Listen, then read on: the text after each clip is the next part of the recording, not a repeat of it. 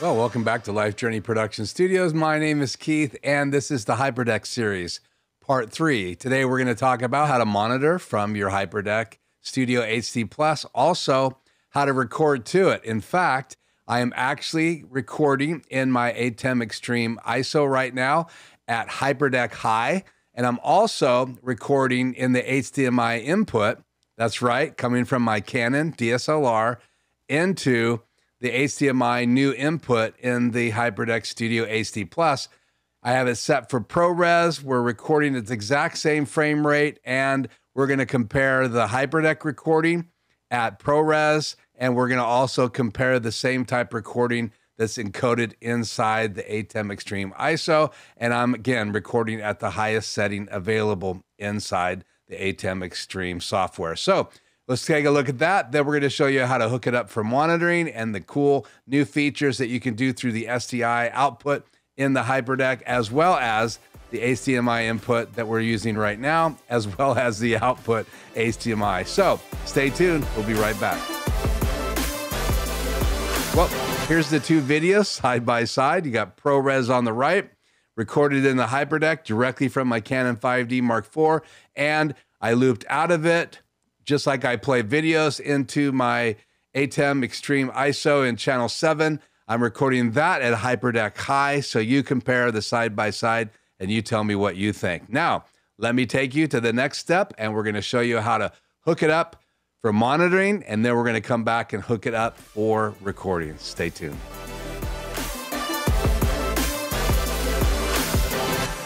Well, one of the great things about the new HyperDecks are the options that you have for monitoring. You have an SDI out now for monitoring, which allows you to have information on the screen, or you can choose clean out. So that's an advantage, and that's a new feature, as well as the typical HDMI out, which is just a clean HDMI out. So I'm going to show you that on the screen, and then we'll show you the back of the HyperDeck. So this is the HyperDeck Studio HD Plus that I have here in my studio. This is out of the SDI. I have the data turned on inside the menu, and that's the information you get. I have this logo, that's the subscribe logo. I can stop, or finish it. I can switch to something else on my HyperDeck, like this is my stinger. And you can see there's information provided for that stinger there on the screen. We'll stop that, and that's your choice. There's also an HDMI out, just like there has been before, and if I switch to that, this is the same image, flashed for a minute because I'm just using a 2-in, 1-out switch. And so this is it without that information on it coming from the HDMI. Now I can go back to the SDI and then go over to the menu. So we're going to go to a 4-box layout here. Go to this 4-box. And now I have my iPhone on there, and we're going to hit play again on this logo here, and I'll hit stop. And so now I have the front of it, and we're going to go through the menu. I know it's on there time, so let's change one of those boxes. There you go. So now you have the logo. You have a downward look at the back of the HyperDeck as well as the front. So we're going to go in the menu now, and I'm going to turn that feature off. So go in the menu, and we're going to go over one menu to monitor. We're going to hit set, and then here's that option for clean on and off. We're going to hit clean on now, and that's going to change our SDI feed. We can hit play on this again, and then as I switch back over to our other view, so now we are monitoring that same signal. I'll hit play here so you can see it's the HyperDeck.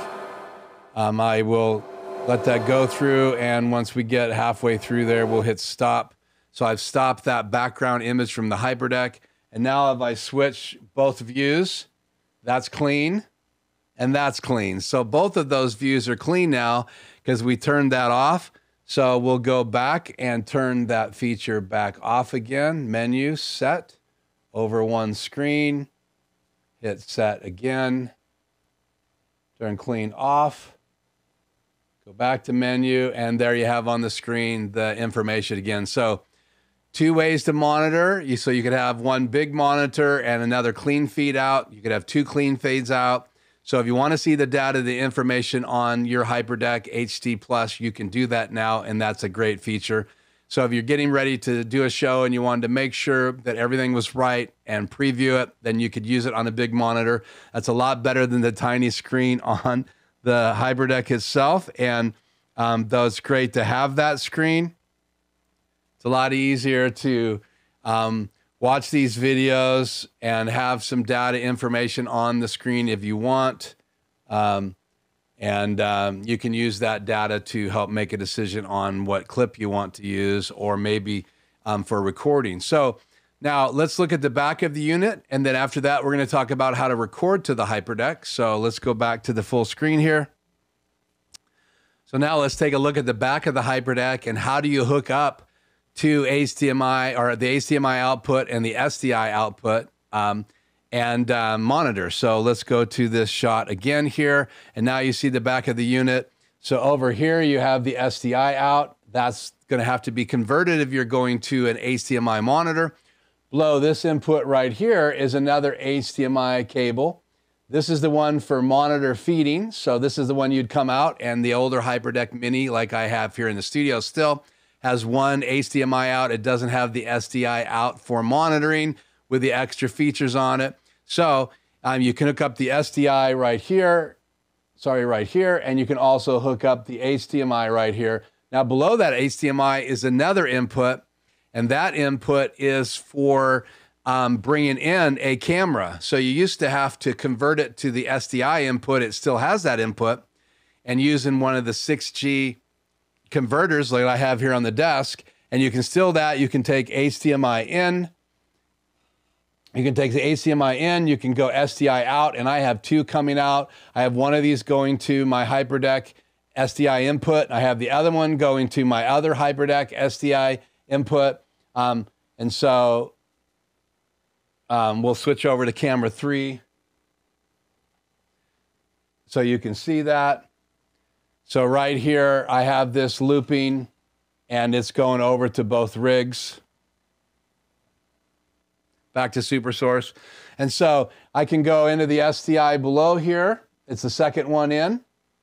And then I can also loop out of it. So lots of hookups on this new HyperDeck. But again, we're talking about the HDMI out to monitor, the SDI out for monitor. Then you have an HDMI in for recording and an SDI in. And in order to demo that today, I wanted to have them all hooked up. And again, if you want to come out of a camera HDMI and hook up to the SDI input in the back of the old HyperDeck Mini, which was your only option for recording, or the new Studio HD Plus, you'll have to convert your HDMI coming out of your camera to SDI. And if you can record 4K out of the clean HDMI output of your camera, and you want to gather all that information up to 30 frames per second at 2K or 4K, on your HyperDeck, then you want to make sure you use a 6G converter, because this will let you send a 4K signal. I also have audio feeding it. That's for another video, and I actually talked about this adapter here on the channel before, but I am feeding it audio. So the HDMI signal that's coming in from my camera is being fed out through two SDIs with audio coming directly from my Rodecaster Pro, so that my Rodecaster Pro is now going into the converter, and then you're hearing my Rodecaster Pro coming in those two channels. Now, because I looped this out, it's also feeding my HyperDeck, because I have one SDI going to my HyperDeck HD Plus, and I have the other SDI out going to this one, and it's kind of a fail-safe. If one quits, the other one is there, so I could be recording that one camera on two decks simultaneously, and that's just one use of multiple decks.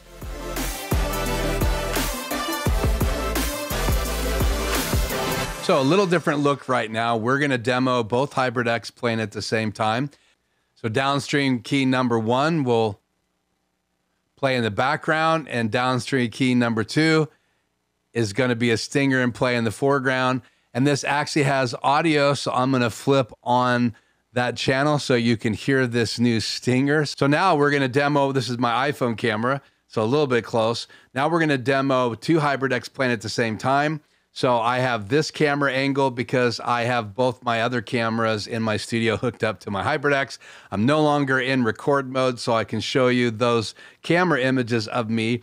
Now I have videos playing, and I have two videos, one in the HyperDeck, one in the HyperDeck HD Plus, and I'm going to use the HD Plus to play a stinger over my HyperDeck playing a time-lapse video that was shot right out of my backyard. So check this out. So first we're going to bring up that background video and also turn on the audio so you can listen to the audio in the stinger. So turn on audio on my HyperDeck 2. Actually, let's turn it off, and I will turn it on once we cut to it. So let's turn audio follows video. So I'll turn that off and put it on audio follows video. Okay, I'm going to put my headphones on so I can hear the stinger as well. Make sure that you're hearing it. So again, I'll try to look in this camera and not up at my monitor. So first, we're going to turn on the background video. You're going to lose my image for just a minute. So that is my HyperDeck Studio Mini, which I've had for a long time here in the studio. And this is my new stinger video playing over video right here on the channel.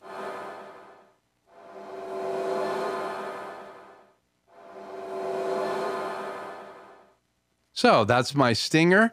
So I can use that in the middle of a broadcast, and I have a macro so I could cut from one channel to the other channel.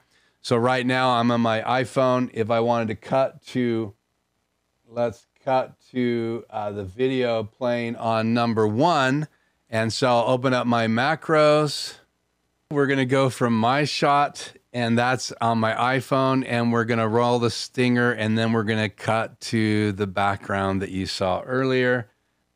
So here we go.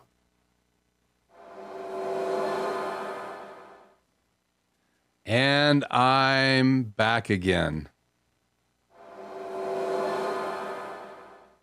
So there's the stinger playing over video because I'm cutting from this image from my iPhone, cutting back to this image.